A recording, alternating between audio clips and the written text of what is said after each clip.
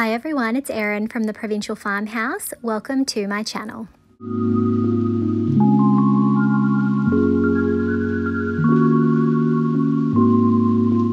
Today we're doing some French country thrift flips using IOD and Fusion milk paint. If you like thrift flips and DIYs, make sure you hit that subscribe button and the notification bell. You can find a full product list in the description of this video and all your crafting needs on our website, theprovincialfarmhouse.com.au. Our first project today are these wooden bookends. I thought that they had great bones, but I did not like those love hearts, so I'm removing those. I'll save those for later, and I will remove all of those nails.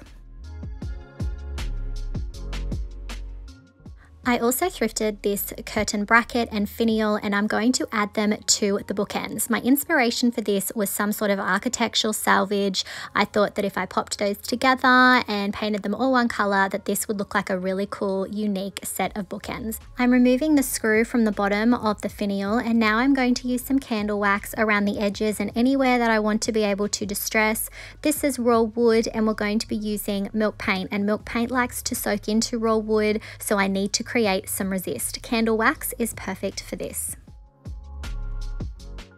Now I need to remove the attachments on my curtain bracket for hanging, so I'm removing those with my drill. I've already applied some Gorilla Super Glue, and now I'm adding some hot glue so that we can get it sticking straight away, and I'm positioning it in the center. I am going to add a little bit more glue to the parts that meet up with the vertical part of the bookend, and I'm just applying some pressure, making sure that there's really good contact. I'm then taking the finial, adding some of that Gorilla Super Glue and some hot glue as well, and we'll be able to stick that one down as well. I'll then tidy up any excess glue with a wet wipe. Next, I'm using Fusion's Milk Paint Toasted Coconut. This is one of my favorite colors. It's a lovely cream tone. You can see I already had a little bit of that toasted coconut left in the bottom of my cup, so I thought better not waste it.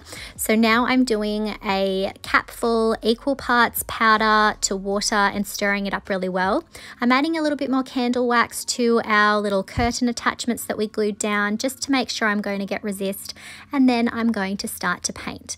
Now I'm going to be applying a very thick single coat. Because we have the candle wax down, we need to make sure that we are not disturbing that wax too much, and I also want the milk paint to be thick because we are going to be speeding up the heating and drying process so that we get that fun crackle look. If you haven't tried milk paint before, I know a lot of people can be intimidated by the fact that you have to mix it up, but please don't. It is a really fun product to use. You can get that beautiful, authentically aged look with minimal effort. Honestly, after you've painted a couple of things, it just becomes second nature. I definitely encourage you to try it out. I've already done a few videos as an introduction to this. I will make sure that I put a link up in the top right-hand corner for some videos to inspire you.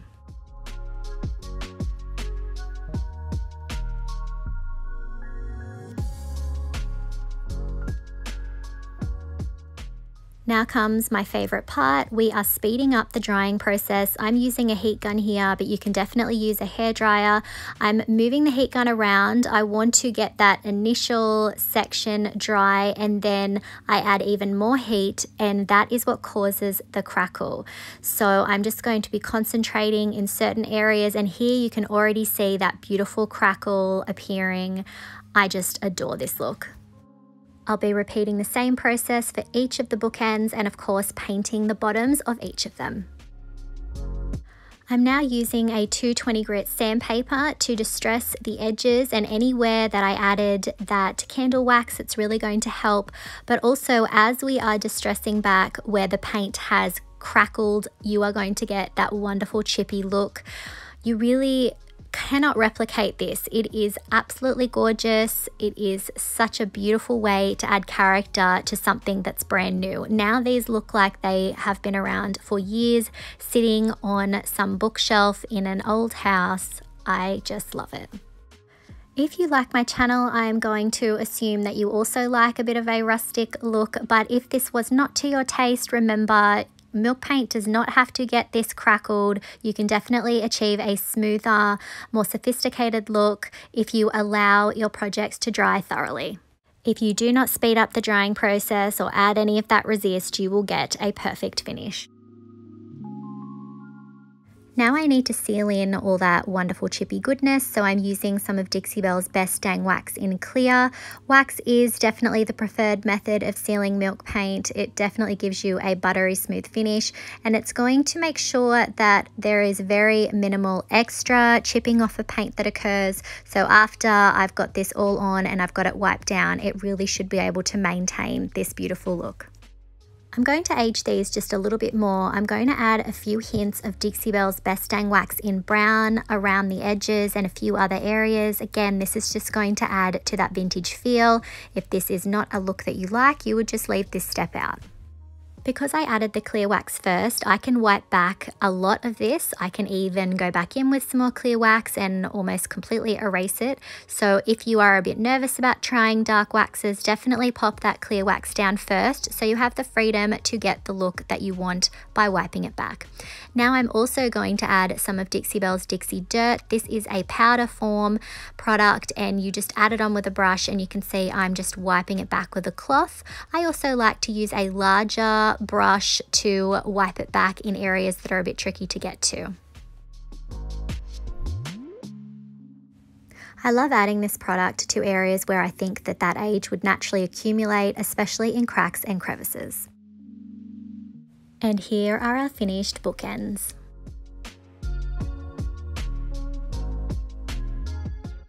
I love how these turned out. I love that by adding that milk paint, I've been able to tie together some very different pieces to create some beautiful architectural salvage inspired bookends. Let me know what you think of these in the comments.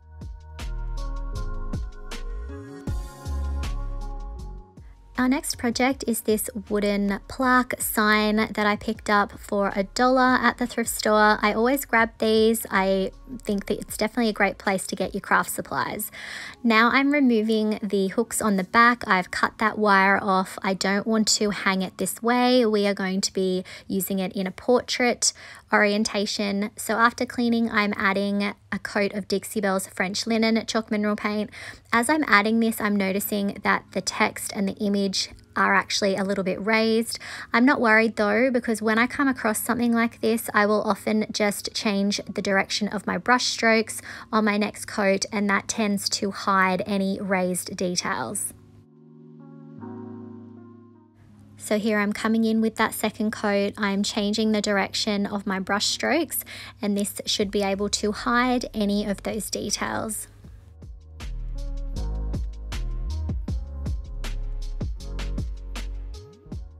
Once my paint is dry, I'm going to be taking an element from IOD's Melange paint inlay. I haven't used this design yet, but I've been waiting for the perfect project. I'm going to trim off the text from the top and the bottom. Unfortunately, they will not fit in the center.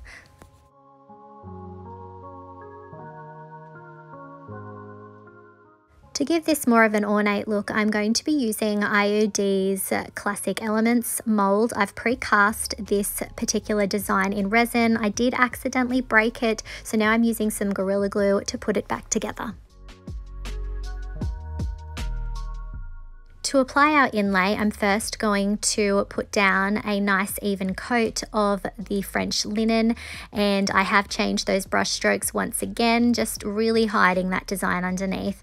When you're laying this coat, you want to be mindful that it is even, that it's not too thick, that it's not too thin. You've really got to find that happy medium.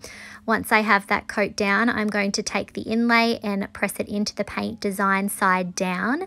That grid should be facing up at you, and then I'm going to use my fingers to carefully smooth the design out.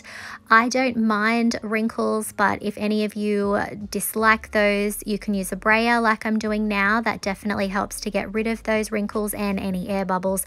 And when you come in with a mister here to dampen the inlay, this also helps that paper to be smoothed out. I'm using a damp cloth here, and as you can see, I'm able to smooth out a lot of those wrinkles.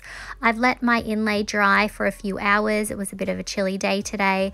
Now I'm misting the inlay and dabbing off the excess water. I'm going to let it sit for about 60 seconds before I start to pull it away. I'm now very slowly pulling my inlay away, being careful not to rip it because I will get another few uses out of this. If you feel any resistance, make sure you put it back down and lightly mist it before trying to pull it back again. I sealed this with Rust-Oleum's Clear Matte Sealer, and now I'm adding some candle wax on the edges of my little plaque here. I'm treating that as if it's the frame on the outside. Now I'm going to use some more of my milk paint mixture. I did end up adding just a little bit more water. We are going to be doing a little bit of layering, and you can already see that the candle wax is providing a bit of a resist. Some of that milk paint is separating. That's perfect.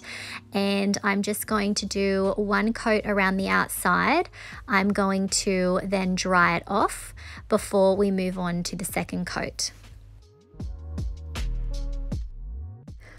I'm applying the second coat of milk paint, and again, I don't need full coverage here. I actually really want it to look like a layered worn finish. So I'm applying that second coat, and then I'm going to come in with my heat gun, and I am going to definitely be speeding up the drying process. I want to achieve those lovely cracks and the chippy look that we love. I definitely want to give this an aged look. A lot of people ask me, how do I get rid of the lines on the edge of where the paint inlay was? Here I'm just using some 220 grit sandpaper to blend in the edges. I'm then going to use the same sandpaper to go around the outside and distress.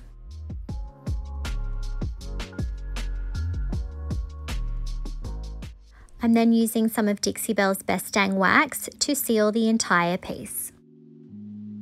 To age this, I'm going to be using some of Dixie Belle's Dixie Dirt. You can see I'm focusing on a lot of the edges and areas where I think that age would naturally accumulate. I'll also add a little bit to the frame around the outside.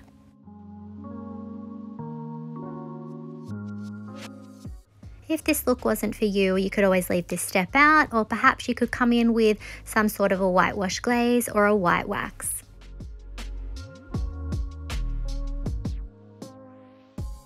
Now I need to work on my mold to go up the top, so I'm adding a layer of French linen chalk mineral paint, and once that is completely dry, I will come in with the Fusion milk paint. I decided to add this separately as it can be a little bit awkward painting around molds.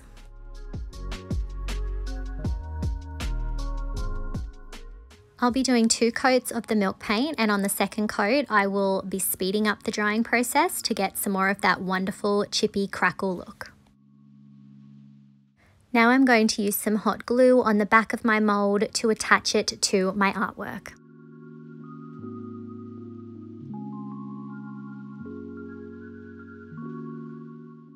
Once the mold is secured, I'm going to come in with some of Dixie Belle's Best Dang Wax in Clear to seal the milk paint, and also to use as a base for our Dixie Dirt that we're coming in with now to give this a more antiqued look. Remember, if you do not have access to Dixie Dirt, you could always use a dark wax or a glaze instead.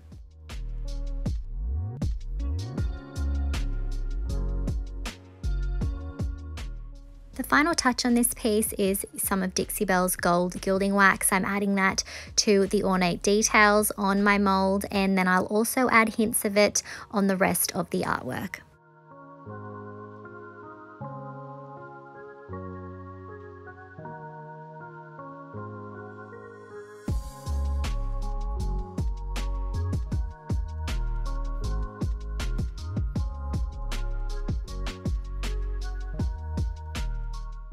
And here's our finished artwork.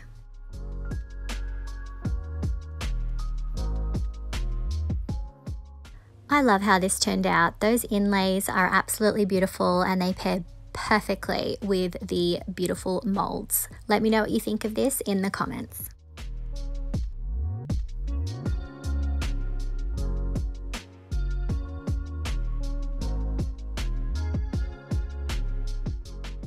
For our final project, we're going to be using these books that I thrifted. One way that I really like to do my book stacks is to actually peel back the colored covers. This is a little bit tricky. You need to find a corner and then start to peel back the layers, but it is so worth it. I love the end results of these. So you can see I just sort of work in sections and slowly pull the color away. It leaves you with such a lovely paper cover that's textured, and if you're lucky, it'll also have some age from use over the years. You definitely have to have patience with this process, but it is so worth it.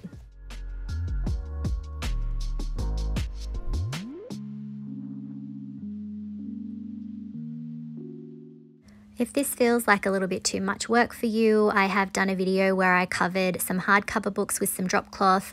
I will drop that link into this video, and maybe that will be some inspiration for you. Otherwise, you could also paint the covers as well.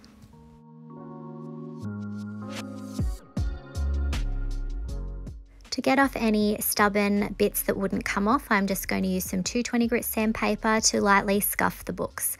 I'm then going to be using IOD's Antiquities stamp. This has a lot of wonderful typography that we're going to use today.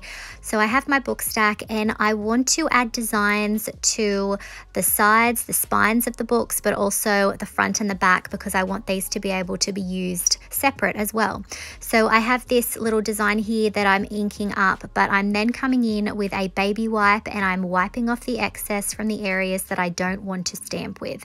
And you'll see that I repeat this process with a variety of stamps. I just really had a play here. It was lots of fun working out what elements from what stamps I wanted to use. Now I'm going to add the little address from the same stamp, so inking up that section, wiping back the excess with the baby wipe, and then I'm going to position that on the bottom part of the spine of the book.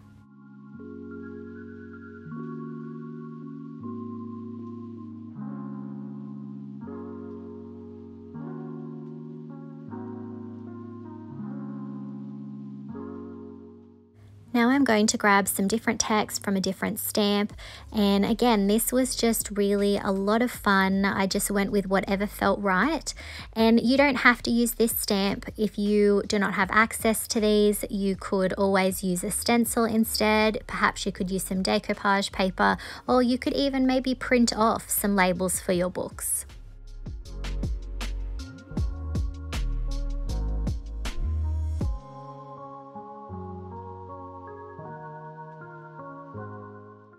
Now I'm going to grab one of the round stamps, and I'm going to use just the text from the center.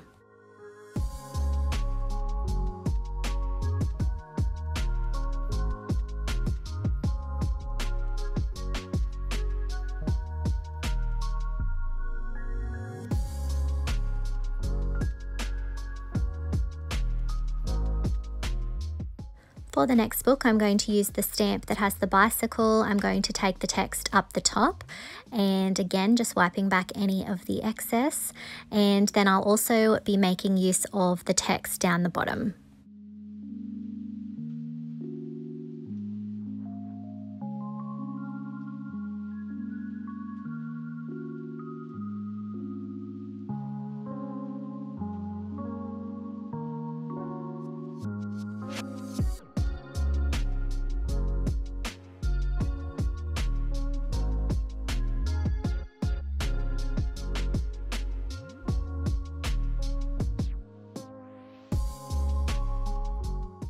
Because I want these books to be able to be displayed separate, not just as a stack, I'm going to add some stamps to the front of some of these and also on the back section, just depending on how they sit in the book stack. The Antiquities stamp set from IOD was really perfect for this project. There were so many different designs to choose from, so much wonderful typography to play with. It really was a pleasure to do this craft using those stamps.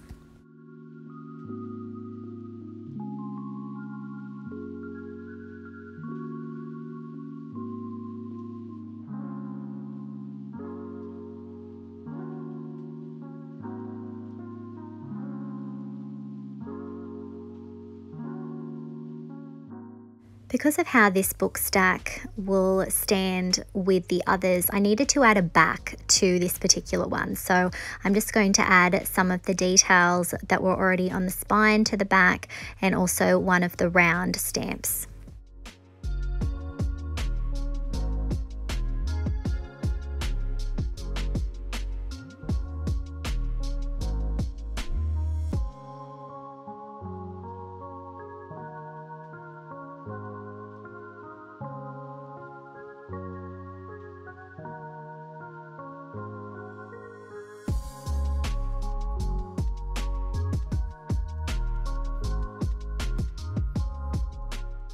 To finish these off, I'm going to wrap them with some twine.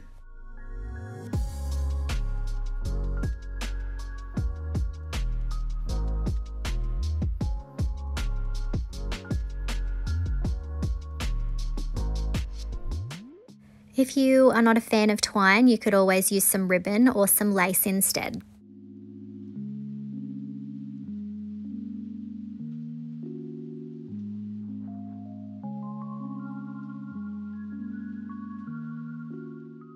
And here's our finished book stack. I'm really happy with how these turned out. I think it's definitely worth the extra effort if you can to peel back those book covers to get this wonderful result. Let me know what you think of this in the comments.